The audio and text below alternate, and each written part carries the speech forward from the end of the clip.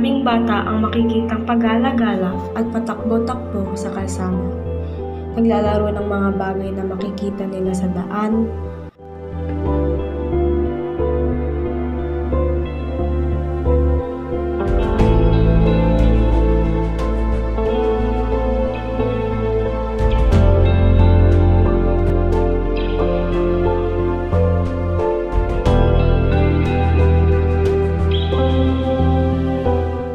mayroon ding mga sumasabit sa jeep at nagtatawag ng mga pasahero.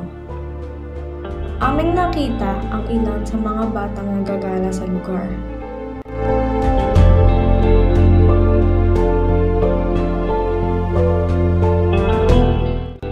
Ating alamin kung sino nga ba sila at anong ginagawa nila sa kalsada.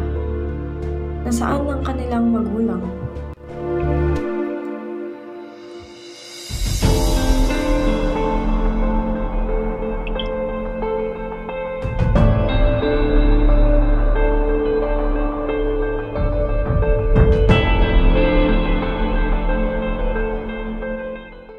Pangalan mo?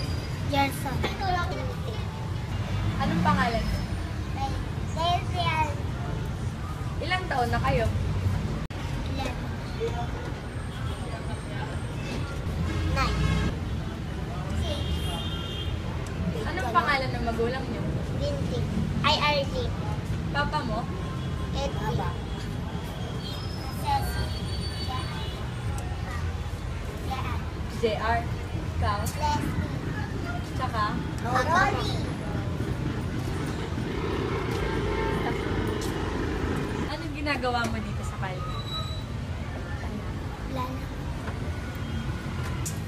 Naglalaro. Saan sila? Saan? Overpass. Sa may overpass? Sa may overpass. Ano pinagkakaabalahan nila? Anong trabaho nila? Tatawag. Nagtatawag na? Kaya. Sa barber sila, barber? Mama niya hindi. Anong trabaho naman niya? Ito lang. Nasantay ng kapatid niya. Hindi kapatid niya.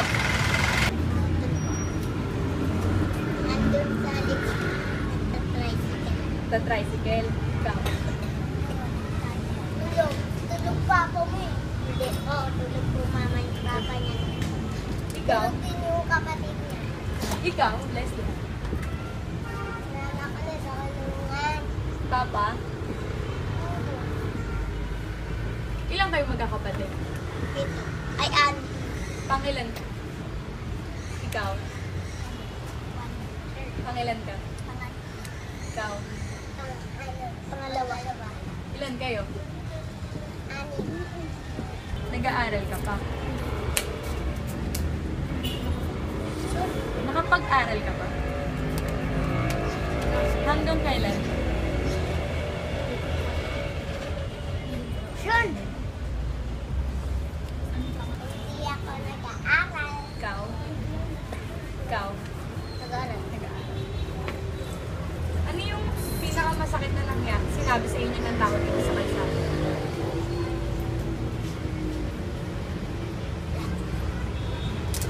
Wala. Hindi ba kayo tinataboy ng tao? Hindi naman sila nandidiri sa inyo ba? Sinawihan ng tintin ng mga tao. Sino nagsabi? Ano sabi kay Tintin? Sabi ng babae. Babae daw. Anong naramdaman mo nung sinabihan kang gano'n? Wala. Okay lang sa'yo yun? Bakit okay? Hindi na pinansin. Eh ikaw, Gerson.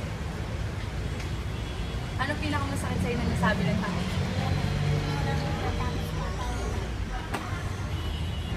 Bakit ka papahuli? Nangihingi lang po ako. Hindi ko alam bakit. Nantok ko na ako. Nanlilim sa'yo, gano'n. Ikaw, Leslie. Leslie! Ano pinakamasakit na sinabi sa'yo ng tao? 3 lang yun. Wala. Wala naman silang sinasabi sa'yo. According to Hope Organization PH, street children comprise about 1 to 3% of the children and youth population of the major cities in the Philippines. Metro Manila and the National Capital Region have an estimated 30,000 children on the streets, while nationwide, some 250,000 street children are believed to be plying the streets of major urban centers.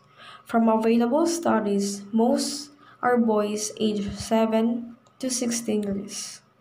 About 75% of them still return home to families after working or begging on the streets. The situation of children working age and or living on the street is viewed as a violation of the rights of children. According to the Presidential Decree number 603, Article 3, Rights of Child, all children that be entitled to the rights herein set forth without distinction as to legitimacy or illegitimacy, sex, social status, children, political antecedents, and other factors. And here are some sections where the rights of children are violated. In Section 4 states that every child has the right to have their basic needs provided by their parents. In Section 6 states that every child has the right to have an education that will enhance and develop their knowledge and skills. In Section 8 states that every child has the right to protection against hazards in the environments that can affect his physical, mental, emotional, social, and moral development. Sa kabila ng mga ito, nais pa rin kaya ng mga bata mag-aral? Gerson, pag nabigyan ka ng pagkakataon mag-aral, Magsisipag. Ikaw, Leslie. Magbubuti. Ikaw, Leslie. Magsisipag. Mag-aaral pa kayo mabuti. Ako nag-aaral na mabuti. Mag-aaral kayo mabuti. Iahon niyo yung sarili niyo. Pangarap mo sa buhay. Pulis. Bakit pulis? Alam mo katulong. Ikaw, Gerson. Abogado para makatulong sa ibang tao. Ikaw. Mabuti. Bakit pulis? Para makahuli. Na? Tao. Na nagtitiro. Kasi ako. Para sa mga batang ito, mistulang playground na lamang ang kalsada at nakikipagsalubungan na lamang sa mga sasakyan.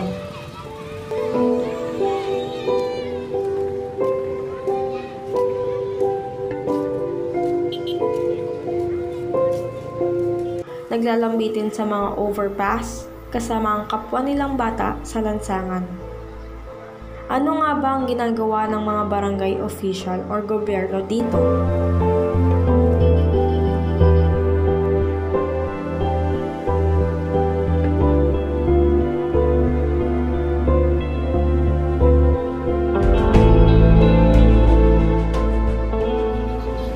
May ginagawa ba sa inyo yung mga barangay? Barangay Kano? Ano po? Huliin po nila kanta. Pag? Po kami. Nagagalit ba sila pag naglalaro kayo sa labas? Pag umaga? Wala pong nagpupunta sa umaga. Sa gabi? po. Alas. Kasi curfew. Curfew.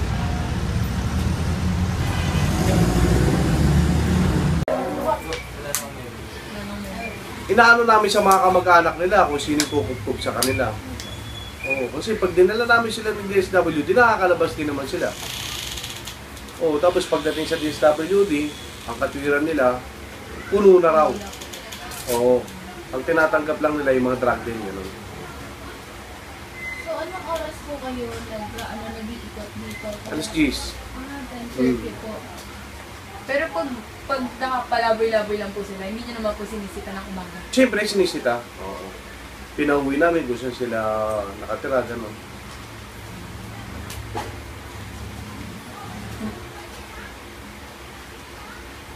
Natin na para sa mga batang ganyan. Yung projects po. Oo, di ba? Na pag dinala mo ron, kukupin nila.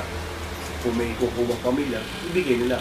Yung gano'n, pagka nahuli ulit, turnover, sana magkaroon ng penalty doon sa pamilya.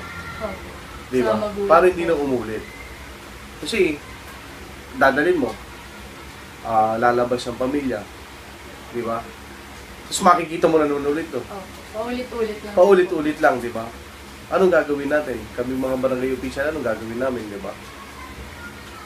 Sana magkaroon yung gobyerno sa atin ng gano'n. Wala man silang mga garang damit, maayos na gamit at maraming pera. Baka sa mga batang ito ang kanilang pagiging inosente sa mundong kinakagalawan at nais lamang nila ay makapaglaro. Ngunit ang kanilang edukasyon ay hindi maibigay ng kanilang mga magulang para sila ay makapagtapos ng pag-aaral. Ang mga batang ito ay napakalapit din sa kapamakan dahil sa kakulangan ng sapat na gabay ng magulang.